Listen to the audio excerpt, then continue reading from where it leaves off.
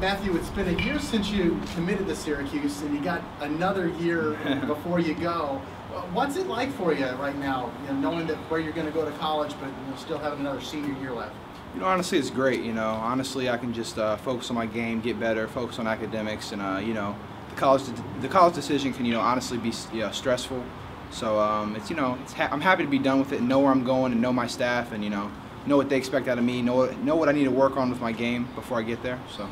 How much do you communicate with the SU coaches, or maybe even some of the Syracuse players? A lot. I mean, I communicate with Trevor. I mean, future players like Tyler. I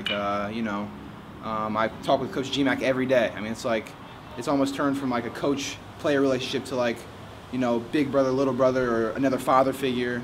With Coach GMAC, he's very influential on the decisions I'm making, not just basketball but life.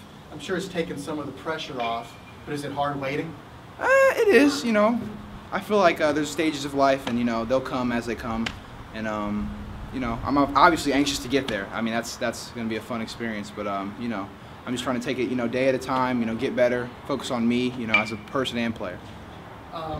Over the past year, gotten any bigger, taller, heavier? Yeah, maybe an inch, but I can only control what I can control, so just taking it slow. How would you describe your game?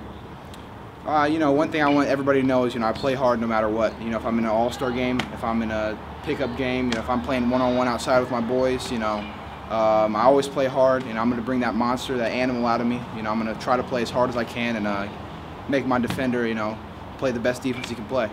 We're here at the Mary Kline Classic at West Orange High School. Right. It's obviously a great benefit for a great cause. Of course.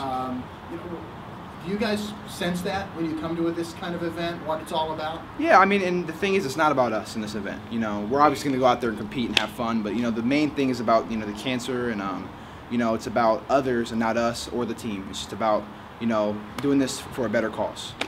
A lot of uncommitted guys out there on the Yeah. floor with you today. Yeah. Are you doing any recruiting? Oh yeah, definitely. A lot of recruiting. Michael Porter, who's the #2 2017 in the country, I've really been trying to go after him, try to get him on board. There's a lot of other guys out there that are not even in this event that I'm trying to get, so we'll see.